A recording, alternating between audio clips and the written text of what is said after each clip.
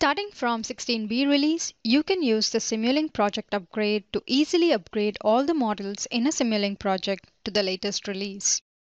From the Simulink project, click on Run Checks Upgrade.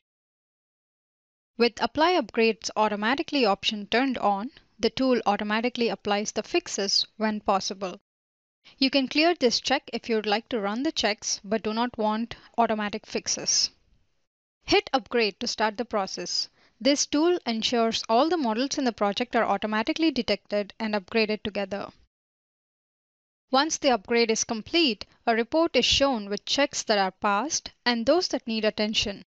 Navigate between the models using the left panel to see the checks specific to that model. Whenever a check requires additional attention, more information is provided with recommended actions.